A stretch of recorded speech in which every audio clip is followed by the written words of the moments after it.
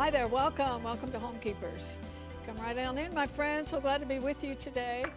I so often think about you. I take your prayer requests home with me and pray for them. And my heart really is so full of thanksgiving for you. And I appreciate it that, last Christmas you sent some really nice cards, made some nice comments, and I want you to know it is greatly appreciated. So glad we have this connection. I have a return guest today. Her name is Karen Whiting. She's an award-winning author, has authored 26 books. We're going to talk about a couple of them today, the newer ones. And so glad to have her back. We're going to talk about this one, 52 Weekly Devotions. And she really has the talent to make devotions really fresh, interesting, a lot of variety. Because you want to get that Word of God in those children, and I hope you have devotions in your home. And Stephanie's here. We're going to make a moist lemon bundt cake. And let me warn you, when you fix it, just don't sit and eat the batter, because there'll be a great temptation to do that. And also, I want to again offer you The Promise of Security by Beth Moore. What a great ministry she has. And this is for a gift of any amount. And as I mentioned on a program recently, I don't know if you feel it, but I do, the insecurity in this nation.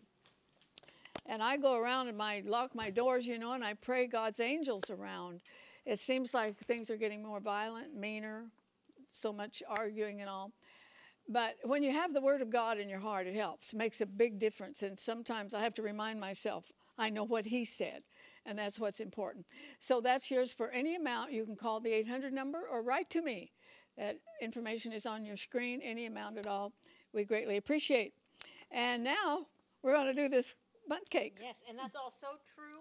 Every day, you know what I think, how do people do this without Jesus? I know it. How do people live in this world and see the news and hear all the stuff and don't know that Jesus is in control? Yeah.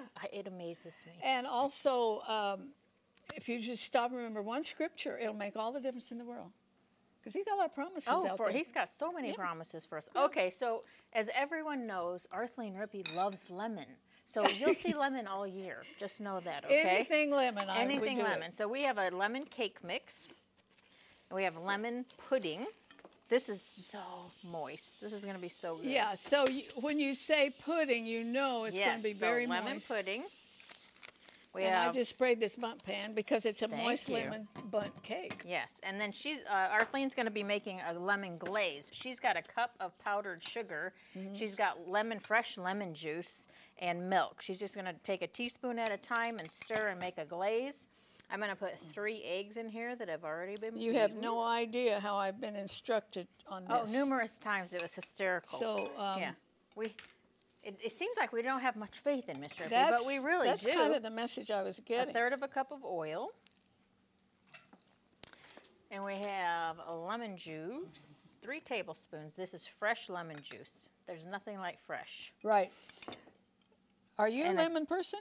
I don't love it as much as you do, but it's refreshing.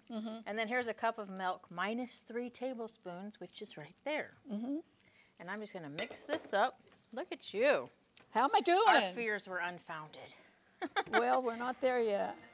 So they told me, probably knowing that I might be prone to just dump it all in. Yeah, we're like, don't dump it all in. You'll ruin the glaze. I mean, they were harassing me. I'm not kidding. Susan and Stephanie. Y'all don't believe that. Okay, so you want to do a slow mix at first, and then once it gets blended, you're going to do a fast mix for 2 minutes because you want it nice and fluffy. Well, can you, do you have any of those jeans with rips in them? No. Well, I just saw on Facebook my niece, she's a minister, she's got great choir and all, and there's picture with her with jeans with big holes in them. So I wrote her a note, I said, Bethy, I'll buy you some jeans. Yeah. What size do you want? Yeah, no one needs to see any more of me than they have to. Oh, you spoke for a lot of us. So I'm good. I'm not 21 anymore, so you're almost there. Yeah, I think it needs a little more. Oh, yes, please. Okay. It has to be pourable. Yeah. So then we're going to put this in a sprayed Bundt pan, and we're going to bake it at 350 for 45 to 55 minutes. You'll put a toothpick in the center, and it'll come out clean. And boy, what a treat for guests if you have them. And you Yes. can see how easy it was to put together. And the reason she told you not to eat all the batter is because maybe, just maybe, I had a few bites of Maybe it you this want morning. to bake it. I could just eat it with, I mean, it's just good like this. Pour it over ice cream. Yeah, oh yeah. That's a, Except I That's know a- everyone's like, raw eggs, raw eggs. It's okay. okay, is that about right? Yes, that's beautiful. So I'm going to put this in the Bundt pan. So I We're didn't going to use bake any it. of the milk. No, didn't need any of the milk. You so know, that is kind of amazing how much that absorbs. powdered sugar it'll absorb the liquid quickly. So, okay, so you're going to put the glaze over that unbelievably beautiful Bundt cake that that came out of our gorgeous? pan nicely, and I'm going to just pour this in. Do you just kind of pour it around? Yeah. I have faith in you. You can do it. Make it pretty. Go back and forth. You're doing it. I'm trying to watch you and do what I'm doing, so I'm trying not to make a mess. This is so good. Well, I'm it's so sure- refreshing. I know one thing, if you or Susan would have done this, it would be better. But No, look, you're doing good. we're It's, going to eat it anyway. it's dripping down the sides. That's all you want. Yes. And that is going to be some lemony glaze. My guest is a cook. Look, you made it beautiful. If we turn it around, it's really beautiful. Okay, so 350. Check it with a toothpick. 45 to 55 minutes. Now, my friends, you see how easy that was? So easy. We I'm haven't saving been here this. 5 minutes. have Saving that because it's lickable. we? Okay, here you go. Thank you. We're making a lot of noise. Yeah, get that glaze. Yeah, I want to get some of the glaze. I'm trying to take little lady bites because I've watched a few episodes where I took big manly bites and it's really not very feminine at all. No, it's not becoming. Oh, We did it. extremely refreshing. Oh, now Light that's pretty the dessert. way it's dripping all over Yeah, look. everything. Beautiful. Okay, and you could do this ahead of time. And that's, I always look for that when you're having company. Okay, if you want this recipe, the information's coming up on your screen. Choose the way you would like to receive it, and we will get it right out to you. And I want you to meet, if you haven't met her before, Karen Whiting. Glad to have her back. Stay with it. If you would like a copy of today's recipe, you may receive it by contacting us through social media as listed on the screen. When requesting a copy through the mail, be sure to include a self-addressed stamped envelope. Thank you, and please know we always appreciate hearing from our viewers.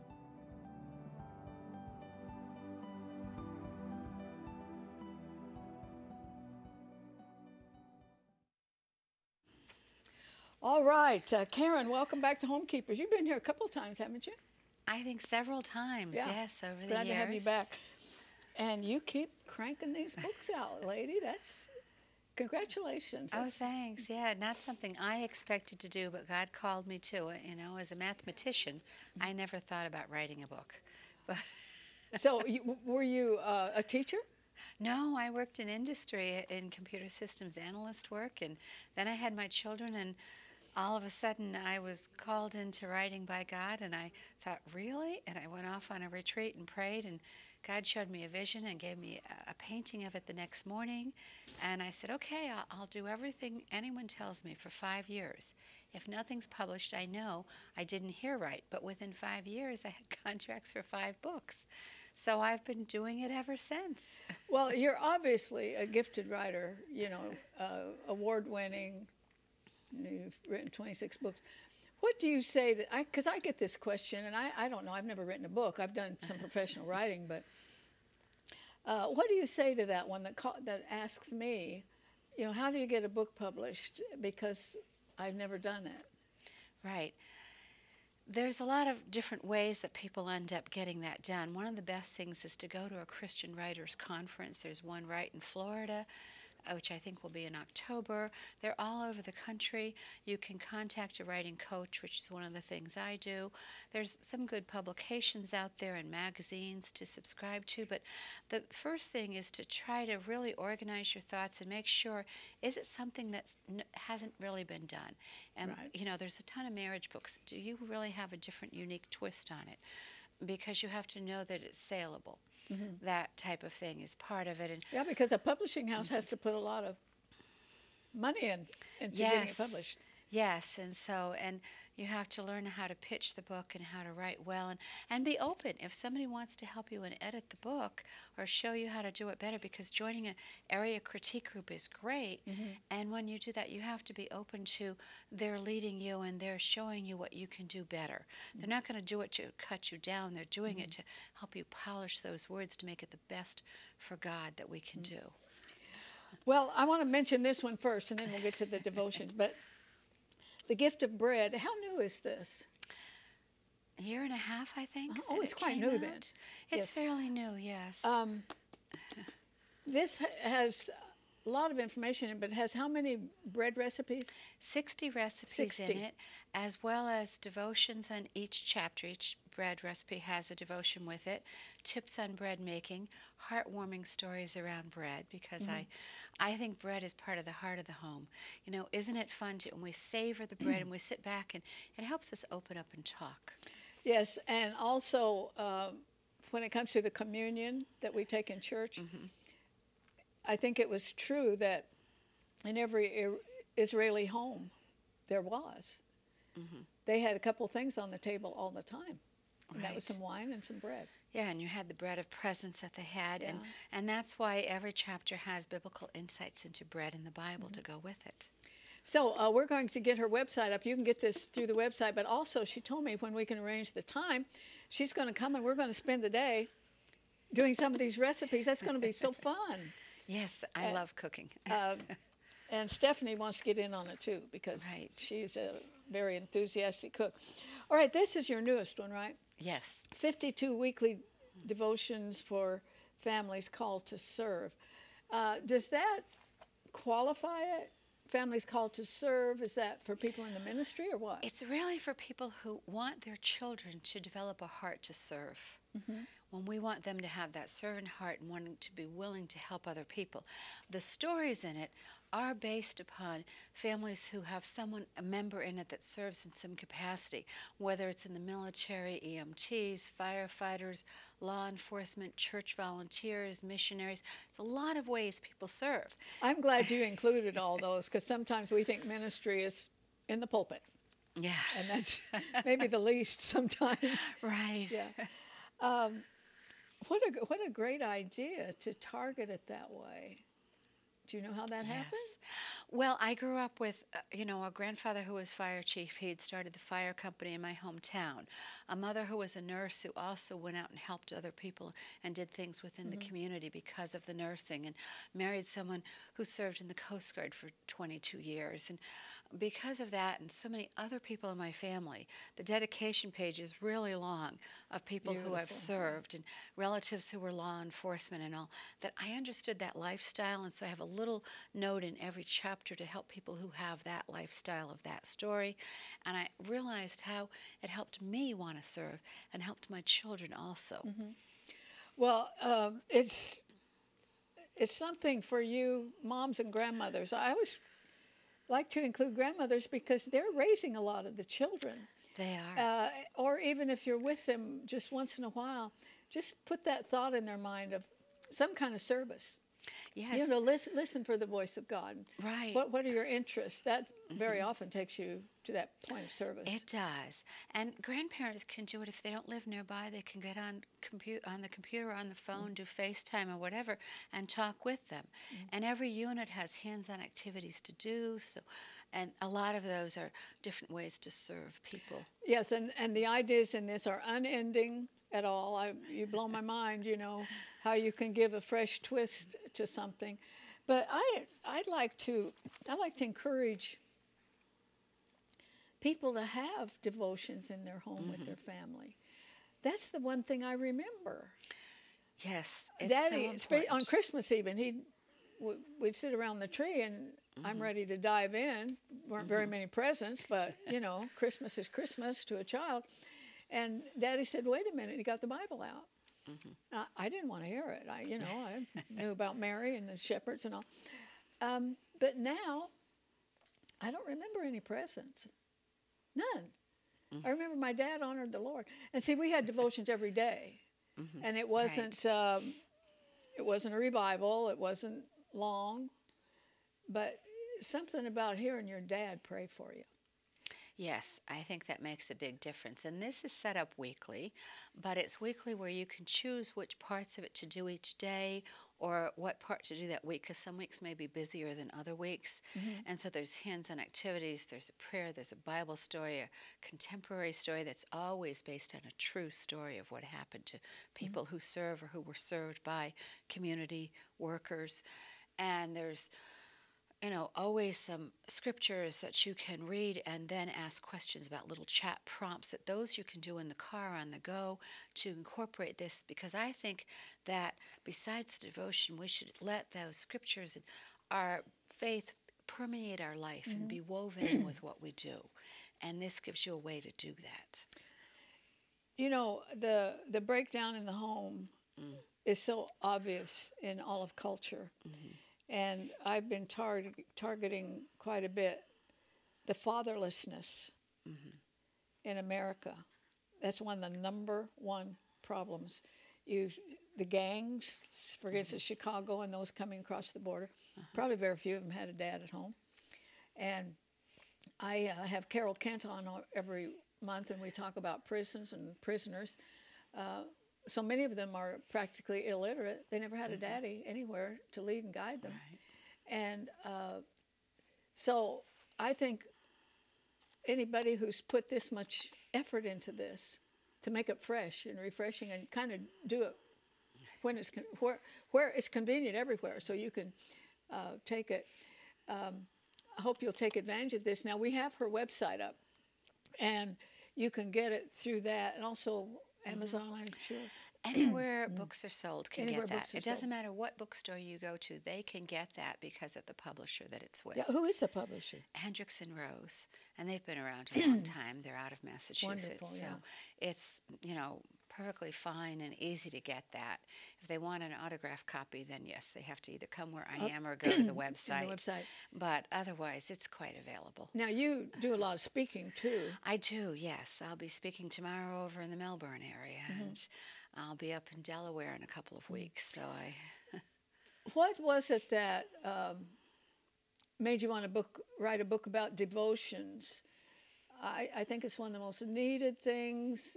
A lot of people don't even know what it is, really. I know, they don't realize at all what it is. And it was the heart of my family raising my children. My oldest daughter says that her earliest memories are the devotions that we did as a family. And of course now she's a pastor's wife and works as a hurricane disaster relief worker and things. And all of my children remember those times that we would gather together around the Bible, whether it was indoors, outdoors. We changed it up to have fun with them, and it made such a difference to us that I felt it helped them understand that it wasn't just you're at church. Right. Faith was part of our life all the time, and it was the devotions that brought that home for them and had us do something, and at dinner we could continue talking about whatever the devotion had been the day before. I also would like to say that whichever parent is interested, do it. I had a best friend, she's in heaven today, but she kept waiting for her husband to be the man of the house and take the kids to Sunday school, and he never did it, never. And maybe it's the man, maybe it's the father, who really wants to lead the kids in the way of the Lord, take them to Sunday school, take them to church, and the mother doesn't want to do anything. Whoever has the burden, do it. Yes. And don't wait for somebody else to get the vision, because they might not. Right. And my husband, because he would go out to sea and things, sometimes for months at a time if he was going to the Arctic or somewhere far. And of course, we just did the devotions, and I bought 2 books of whatever we did if we were using a book, 2 of the same Bible the children would be reading from, so that he could keep steady and read along with what we were doing and add it into the letters and understand the tapes. Because that was all sending. letter. You weren't right. We didn't have all the internet, but we would record messages for him, and he would listen to those and know if it was Bible study what page we were on, and it made him just go right back in with what we were doing when he came home, because he was part of that. So if you want your children to remember devotions when they're my age And Karen, who's a lot younger than I am, remember her, you remember, that's what we remember from our childhood. Isn't that interesting? Yes, yes, and that's what my children remember now more than anything. And in fact, I did an Advent book just because one son said to me, "Mom, have you ever written down all the things we did to get ready for Christmas, the Advent and everything?" And I said, "Well, I will." And so I did it and found a publisher who would publish that. And, because that was his cherished memories. And he wanted it as a book to use with his children. I know I've read some articles, and they say there's a study for this and that and the other thing, I don't know, but one study that was kind of startling about real little kids with all these electronics to play with. Wasn't good for the development of their brain. Right. But even beyond that, the time that is consumed with these devices. Right. People don't understand how much, and I didn't know until I was doing it, devotions help cognitive development for a child. That reading comprehension, because you're reading from the Bible, which has a much richer vocabulary than the children's books or anything they're reading in school. Besides the Holy Spirit. Right. But I mean, the vocabulary of the Bible is absolutely. amazing It's when classic. you're reading that to them. Yes. And that it helps them because you become more analytical and critical thinking because you're asking questions and chatting about it and talking about what you're reading about. And so it develops what it means. all of those skills. Yes. And I did not realize till I saw how quickly they grew and how they went past their peers in their reading abilities and things. And it just make a difference. Yes. Really? Now, did you do this when all your children were growing up? It was just a part of your life. It was a part of our life every day. Sometimes as they got older, we would change up when we did it because we'd look and, with sports and everything. My biggest thing every Monday was to sit on the calendar and write down what time can we fit the devotion in best. Even if it was just before dessert, if it was afternoon, because it was such a priority for us to do that. But you considered their calendar too. Yes, I did. You can get real adamant about things and turn them off, make them angry. Yes, right. You can do that with kids. Let me again remind you, 52 devotions for families who serve, who are called to serve. And if you want to write down that title, and we've mentioned the places that you can get the book. And then this one, which is not an old book at all, we'll be talking more about that when Karen comes back, but it's got 60 bread recipes in it. We'll do some of them when she comes. And also the whole meaning of bread. That's one of the most inspirational words ever.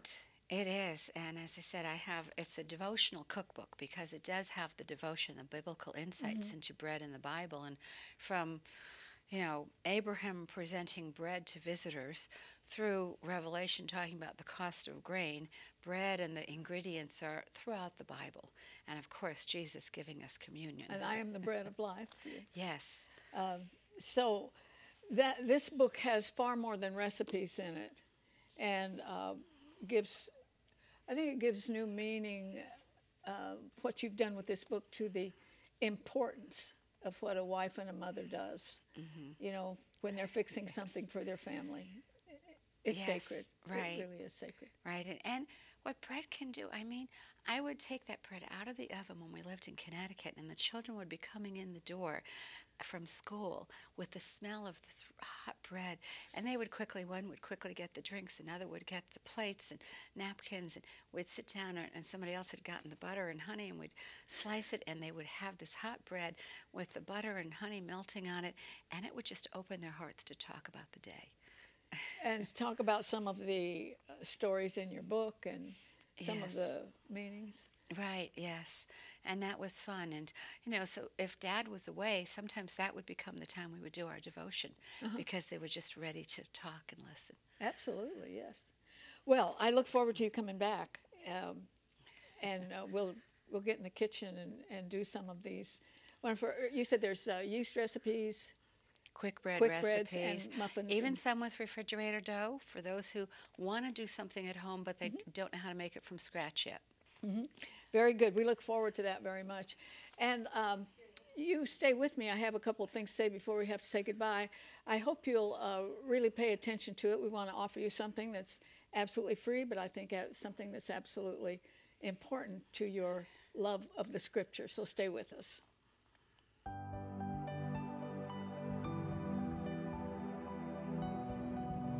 Arthelene would like you to keep the following information handy. You may contact Homekeepers by writing to Homekeepers, P.O. Box 6922, Clearwater, Florida 33758, or go to www.rippy.org. Remember, we always enjoy hearing from our viewers, and we thank you for your support.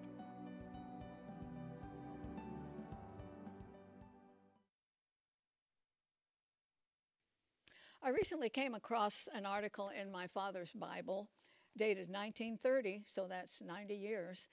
And it's so powerful. We did offer it on this program many years ago. And it is so great, such a great description of the Bible, that I thought a lot of you might like it. You might like to put it in your own Bible. So this is it. This book contains the mind of God, the state of man, the way of salvation, the doom of sinners, and happiness of believers. Its doctrines are holy. Its precepts are binding. Its histories are true. And its decisions are immutable. Read it to be wise, believe it to be safe, and practice it to be holy. It contains light to direct you, food to support you, and comfort to cheer you. It is the traveler's map, the pilgrim's staff, the pilot's compass, the soldier's sword, and the Christian's character. Here heaven is restored, paradise opened, and the gates of hell disclosed. Christ is its grand subject. Our good is its design, and the glory of God its end. It should fill the memory, rule the heart, and guide the feet. Read it slowly, frequently, and prayerfully. It is a mine of wealth, a paradise of glory, and a river of pleasure. It is given you in life, will be opened at the judgment, and remembered forever. It involves the highest responsibility, rewards the greatest labor, and condemns all who trifle with its holy contents. I think you'd like to have a copy of that in your own Bible, and the information is on your screen. Just ask for it. We'll send it to you. If you could send a gift, that would be great, but we want you to have it. Fold it up and put it in your own Bible, and it will remind you constantly of how powerful that book is. Okay, friends, so glad to be with you, but join me next time, remembering there's no higher calling than that of a homekeeper. God bless you. If you should miss a Homekeepers program, you can catch up by going to www.ctnonline.com. Click on CTN Programs and then on Homekeepers.